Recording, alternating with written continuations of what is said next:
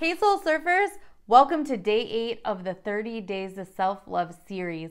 If you have not joined our community yet and you are loving these videos, go ahead and click that subscribe button and the notification bell to be notified when these daily tips are posted, as well as any other content that's on this channel. Today's self-love strategy is to just say no.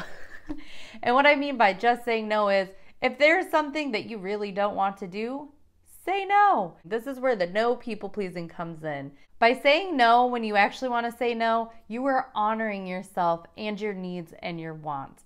If you end up saying yes at a time when you want to say no, that is people pleasing. And as we learned from the introductory video, that is not a form of self-love. It's just an exchange for validation outside of ourselves, saying, if I do this and it makes you happy, then I have value in your life. And by placing that kind of pressure on ourselves and making that the way that we have value is not a form of self-love. So today's tip is to say no to something that you really don't want to do. Now, if it's a responsibility that you have to do, my suggestion there is to find a way to make it fun, because let's be honest, we still have to live life. We still have responsibilities that we have to take care of as adults. So we will have to do those things.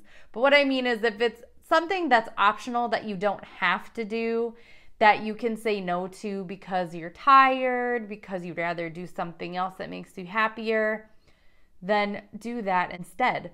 Say yes to you and say no to the people pleasing. I hope you enjoyed today's self-love strategy. Let me know in the comments what you're saying no to today that you didn't really want to do and that you didn't have to do. And I look forward to reading the comments and seeing what you are saying no to today in exchange to saying yes to yourself. I will see you in the next video.